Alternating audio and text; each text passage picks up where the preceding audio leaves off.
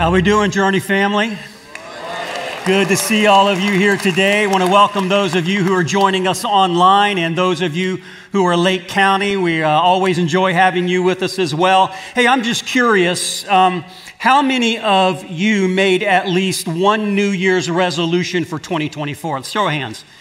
Got some New Year's resolution people in here? I see a few people. Yeah, that's great. Forbes research says about 40% of Americans make a New Year's resolution. So I'd look about like 40% of you raised your hands there. According to their research, here are the top 5 resolutions for 2024.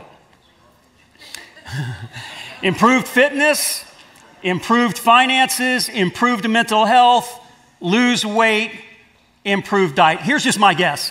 This is probably the top 5 every year, wouldn't you say?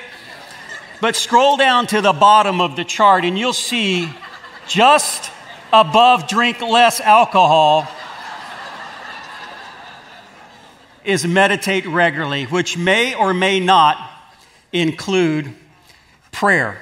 Now, if Forbes research is accurate, it means about 1 in 20 Americans make a New Year's resolution to pray or meditate more often. My guess is among Christians, the percentage is probably higher. Did any of you make a resolution to pray and read Scripture more in 2024? Anybody? I see a few hands there. Very good, very good. I did as well. That was one of mine. 28 days in, so far, I'm doing great. But my other resolution, to hit the gym 3 times a week, I have to admit I'm not doing so good. If you're struggling to keep your resolutions, don't feel so bad. So is everyone else. In fact, failing at New Year's resolutions is so common, there's actually a name and a date for it. It's called Quitter's Day, and it's on January the 17th, right? So we've already passed it, which means many of us have already given up, moved on, and put those resolutions to bed, right? You with me? All right, very good. But today is all about offering you a chance at redemption, an opportunity to start over or to get back on track or to make what I believe is the best New Year's resolution of all time. Because if you want to experience all that God has for you this year, if you want to supercharge your prayer life, if you want to witness God working in powerful ways, if you want to know and understand the Bible more, if you want to see God's hand working in your family and in your church and in the world around you, then I've got exactly what you need, a New Year's resolution that will supercharge your walk with God. Now, before I tell it to you, let's do some math. How many weeks are left in 2024? That's okay, 48. I did the math. I double checked. It's 48 weeks. So there's still a long way to go in 2024. That's my point. So let's say you come to church here every Sunday for the rest of the year. You never miss a single week. That would mean, among other things, of course, 48 more Sundays, which sounds like a lot, but 48 30-minute sermons translates into only about 24 hours of teaching and praying. Like one full day out of 337 days. Or to break it down even further, 24 hours out of 8,088 hours. Here's my point. If you want to grow in your relationship with God this year, 48 more Sundays will not do for you what you think it will. It just won't. If your prayer life consists only of what you do here each week, if your reading of Scripture only happens here, you will not gain victory over the sin in your life. You will not see power and effectiveness in your prayer life. You will not gain much wisdom or insight into difficult situations that you're facing. You will never be able to handle with love that troublesome person at work. You will rarely hear from God, and your soul will constantly feel empty and dry. Now, why do I say that? Because Sundays are great, but they're not enough. If the only spiritual nourishment you receive is what happens in a weekly worship service somewhere, as good as that is, let me warn you, you're starving yourself spiritually. we've got to take seriously Joshua's words to the people of God. Here's what he said. This book of the law shall not depart from your mouth, but you shall meditate upon it day and night, so that you may be careful to do according to all that is written in it. For then you will make your way prosperous, and then you will have good success. So here's my challenge to you. A New Year's resolution for you. It's so basic, it's hard to believe it will do for you what nothing else will. You ready for it? Here it is. I commit myself to daily reading Scripture and praying throughout the remainder of 2024. It's as simple as that. I commit myself to daily praying and reading of Scripture throughout the rest of 2024. Now, should you choose to accept this challenge, you'll supercharge your devotional life by going from 1 time a week to 7 times a week. From 48 Sundays to 337 days. If you spend just 30 minutes a day on focused prayer and scripture reading, you'll go from 24 hours total to 183 hours of quality time with God in 2024. You see, every year we see that we're bombarded. You watch TV or you on social media, whatever, we're bombarded with ads begging us to upgrade our phones, upgrade our cars to the newest models, our clothes to the latest trends. But have you ever considered upgrading your time with God? There's a reason God gave us the book of Psalms, an entire book full of prayers and praise and possibilities. It's a literal treasure chest of worship wisdom for us to tap into. And I love this quote. When you pray to God regularly, irregular things happen on a daily basis. When you pray to God regularly, meaning daily, irregular things happen on a daily basis. You should try it in 2024 and see what happens. Over the past 2 weeks, Pastor Dustin has helped us understand what to pray when life is going well, and then how to pray when life takes a turn for the worse. Today, I want us to look at what it means to walk with God every step of the way. And we're going to do this by exploring one of the most amazing chapters in the Old Testament, Psalm 119. It's here in this passage that the writer reminds us that walking with God every step of the way means meeting with God every day of the year. I'm going to say that again. Walking with God every step of the way means meeting with God every day of the year. Over the last few weeks, we've been encouraged to invest in the 21 days of prayer. Some of you have seen this prayer card, and you've taken it home. You're using it as a guide for your prayers. There's still some at the exits of the worship center, and I hope that you'll pick one up. But 21 days of prayer is really just a jump start to what we all really need, which is 365 days of prayer. Because it's in the daily grind of pursuing God through praying and reading His Word that we cultivate a strong and resilient faith with deep roots that enable us to withstand the good times and the bad times. I heard about this kid who said to his friend, "My grandpa must be the slowest reader in the world." He said, "Well, why would you say that?" He said, "He reads his Bible every day and he's still not finished."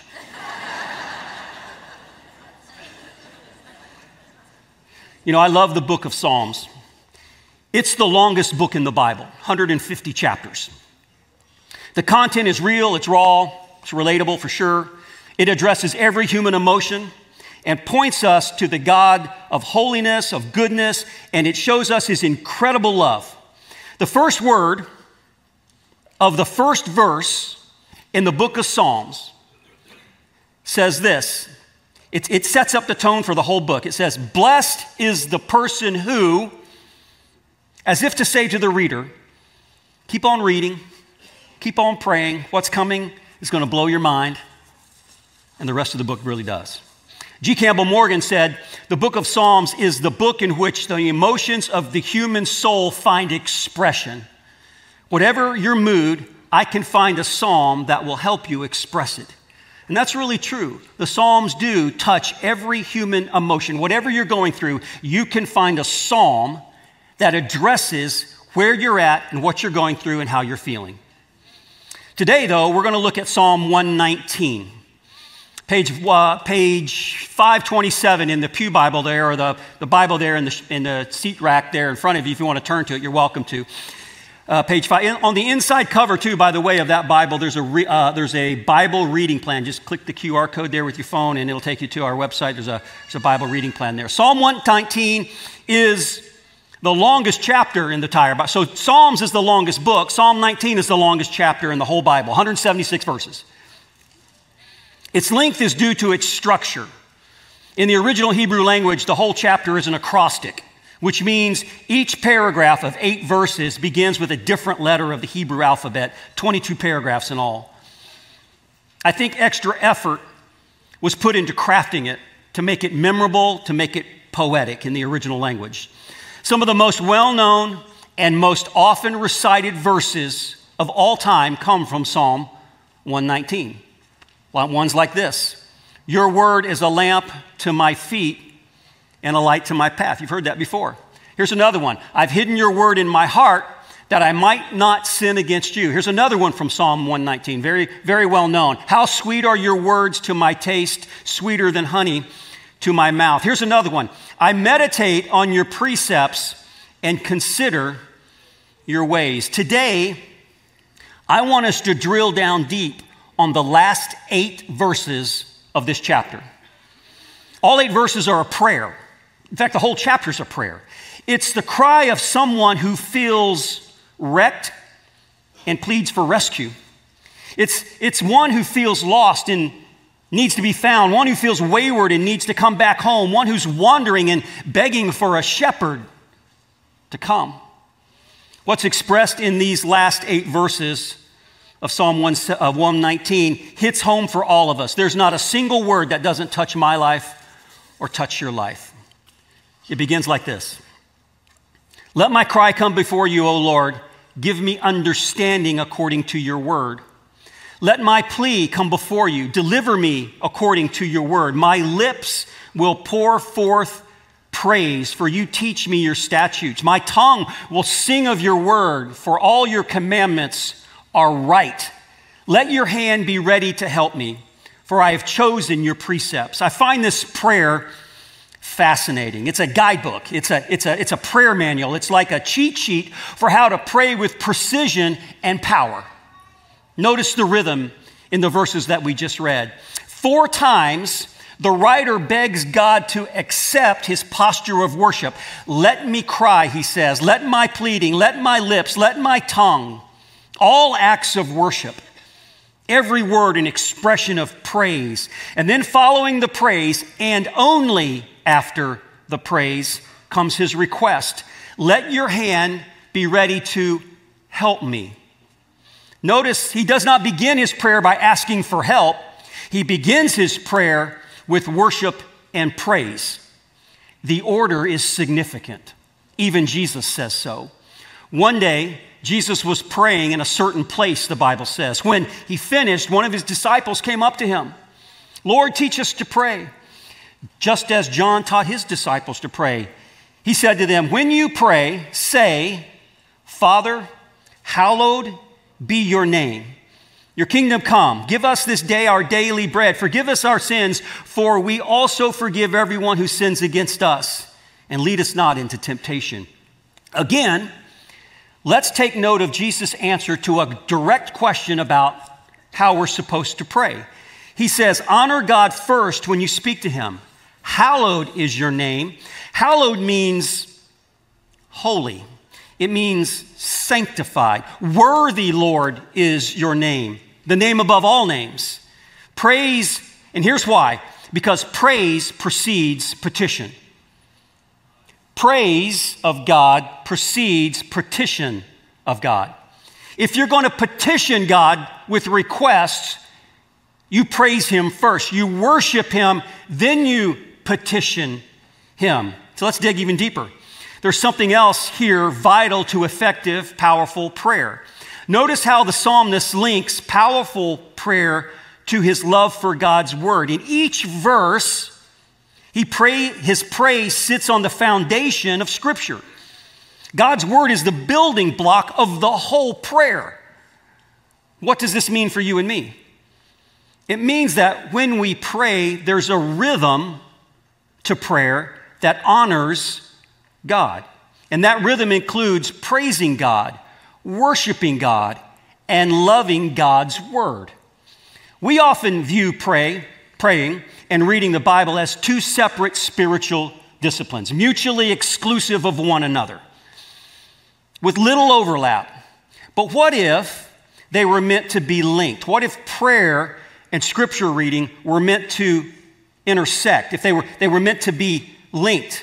What if God intended prayer and reading of his word to come together at the same time? What if reading became a form of praying and praying became a form of reading? I believe one of the main reasons we struggle with daily prayer is because we run out of things to say to God. Have you ever started a prayer like this? Dear God,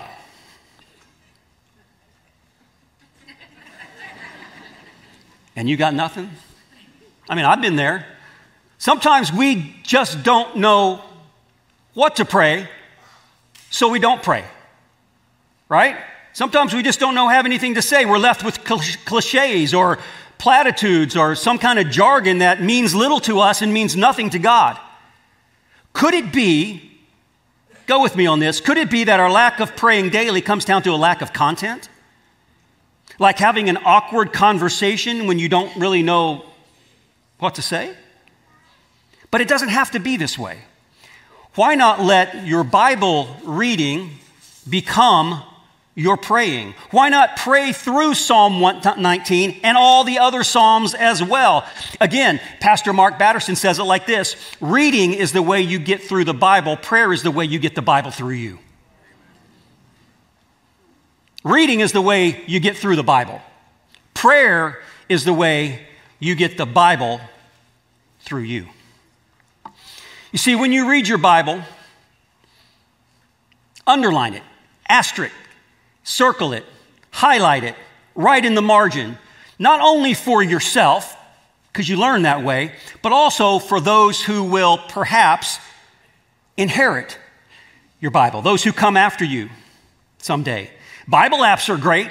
I mean, I have a Bible app. I think it's great, and I use it sometimes. But an app can't be a keepsake like a real Bible can. You can't pass down your Bible app. That's why I prefer a book, because I can leave it to my children and my grandkids after I'm gone. One of my favorite possessions on earth is this Bible right here. This Bible belonged to my great-grandfather. His name was James Harvey Johnson. His middle name's where I get my middle name. He was a preacher, and this was the Bible he used. And sometimes I use it for my devotions because I want to see what he underlined. I want to see what he circled. I want to see what he wrote in the margin notes. One of the things I love best about this Bible is that it is literally falling apart. That's partly because it was printed in 1857, but it's also because he used it a lot. Someone said a Bible that's falling apart usually belongs to someone who isn't. I think there's some truth in that statement, don't you? His Bible wasn't just well read. His Bible was well prayed. What about yours? It not only blessed his life, it's also blessing mine too. And I want my Bible to do the same for my kids and grandkids. Today, if you don't have a Bible, you might be like, that's a great idea, preacher. Where do I get a Bible? There's one in the seat back in front of you. Take it if you don't have a Bible. Let that become the Bible that you mark up and the Bible that you pass down, the Bible that you pray through in 2024. But the psalmist continues, and here's what he says: I long for your salvation, Lord, and your law is my delight. Let my soul live that it may praise you.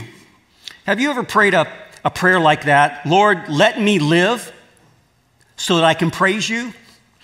I mean, we want to live, right? But do we want to live so that we that our mission is to praise God. He's talking about worshiping God from the deepest part of who he is, his soul. It's like worshiping God is his life mission. He sees worship as his highest calling, his deepest desire. What a prayer. He fully understands the great commandment, which is in the New Testament, where Jesus says to love the Lord your God with all of your heart and soul and mind. He's praying that God will let him live for this very purpose. My question is, what are you living for? What are you living for? Lots of people live for lesser things. Lots of people live for temporary things, things that do not last, things that are not eternal. Maybe you're living for your career or your kids or stacking up riches or the next vacation or the next thrill. Whatever you're living for, if it's not to worship God as the number one priority, make sure you take into account Jesus' warning. And here's what he says. Do not strive to gain the whole world and in the process, lose your soul. Maybe you don't even know what you're living for or what your purpose is or what your next step in your walk with Jesus is. Maybe you don't know. Maybe this final verse of Psalm 119, verse 176, describes you at this very moment. It goes like this. I've wandered off like a lost sheep. Come looking for your servant, for I do not forget your commands. You see, pastor and author John Ortberg tells the story of receiving a postcard in the mail. The postcard only had 6 words on it. And the words were, I am the one Jesus loves. He looked at the return address and he saw that it was a friend of his, and so he gave him a call. He told him that the slogan came from author and speaker Brennan Manning. At a seminar, Manning referred to Jesus' closest friend on earth, the disciple named John, the Bible says, identified in the Gospels as the one whom Jesus loved. Manning said, if the disciple John were asked, what's your primary identity in life? Like who are you? What's your primary identity? How do you see yourself? He would not reply, John would not reply, I am a disciple. He would not reply, I am an apostle. He would not reply, I am an evangelist. He would not reply, I'm the one that wrote one of the 4 Gospels. But rather, he would say, I am the one Jesus loved. What would it mean if you came to the place in your life where you saw your primary identity of yourself as the one Jesus loves? How differently would you see yourself at the end of the day? You know, sociologists have a theory, and it's referred to as the looking glass self. And the theory goes like this. It says you become what the most important person in your life thinks you are, which begs for 2 questions, doesn't it? Who's the most important person in your life, and what do they think about you? How would your life change if you truly believed the Bible's incredible words about God's love for you? What if you looked in the mirror and you saw yourself the way God sees you? Brennan Manning tells the story of an Irish priest who was on a walking tour in a rural countryside, and he sees this old peasant kneeling by the side of the road praying. Impressed, the priest says to the man, you must be very close to God. And the peasant looks up at him from his prayers, thinks for a moment, and then smiles, and he says, yes, he's very fond of me. The truth is, God is crazy about you. No matter who you are, no matter where you're from, and no matter what you've done, God loves you more than you can possibly begin to even fathom. Even if you've wandered off or wandered away from the shepherd, God is at this very moment seeking you. Your presence here today is a good reminder that God wants more than anything for you to come home, for you to find salvation, not in the things of this world, but in Him. It's true what the prophet Isaiah says, we all like sheep have gone astray. Each one's turned to his own way. We've all left, and the shepherd has had to come after each and every one of us. Is today the day you turn from your way to his way? Is the day today that you take your next step toward the good shepherd? The psalmist says, search for your servant, Lord. Maybe that's your prayer today as well. Lord, find me. Lord, help me. Lord, rescue me. I'm tired of running. I need your rest. Jesus says, come to me all who are weary and heavy burdened, and I will give you. And that's not a probability, like, well, it might happen. That's one of those promises in Scripture. There's zero doubt that Jesus is coming to rescue you, coming to save you. How can I be so sure about that? Because he says to all who will listen, he says, I am the good shepherd, and the good shepherd lays down his life for his sheep. The cross is where the shepherd, the Son of God, laid down his life for your life. And that's actually why we call him the good shepherd, because he gave himself for all of us. Remember, God is the shepherd, and we are the sheep. Let me close with this story. There's a story goes back a number of decades ago to London, England. There was this great actor stood up on a stage, and a large crowd had gathered to hear him perform monologues. And so he was performing to their great delight, and someone from the front row said to him, hey, will you take a request? He said, well, what's the request? And they said, will you perform for us the 23rd Psalm? He said, no, I'm not going to do that. But they insisted. He noticed in the back of the room there was an older gentleman, somebody well respected, a sage of the community, if you will. And he said, you know what? If the gentleman in the back will also come up here on the stage and recite to you from his memory the 23rd Psalm, then I will perform it. The gentleman agreed. So the great actor stood up on the stage, and with all the dramatic flair he had, he quoted the 23rd Psalm. And when he finished, standing ovation. Everybody was on their feet. Everybody was applauding his performance. Then, as agreed, the gentleman in the back also came up onto the stage. He stood there, and he quoted from his memory the 23rd Psalm. And when he finished, nobody stood. Nobody clapped. But if you looked at the faces of those in the audience, you could tell there wasn't a dry eye in the room. And then the great actor came back up on the stage. He said, this is exactly why I did not want to perform for you the 23rd Psalm. You see, I know the 23rd Psalm, but this gentleman knows the shepherd. And what makes all the difference on a day like today is whether or not you, my friend, know the shepherd. We have a good shepherd, a shepherd who wants us to return home. And today could be your day. I say this often, you're only one decision away from a totally different life, and that decision is to follow the Good Shepherd. Let's pray together. Father, we thank you for your love and your grace and your presence in our lives. And we just now are reminded how good you are to us, how you seek us out, how you search for us, how you come after us because you love us, because you want us, because you died for us. Your love is more intense and deeper than we can possibly begin to even understand or fathom, and we thank you for that.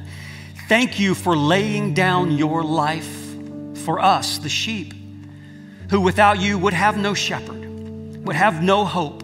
We would be lost. And so we thank you, Lord. Thank you for loving us and for caring for us and doing everything a good shepherd does. It's in Christ's name we pray. Amen.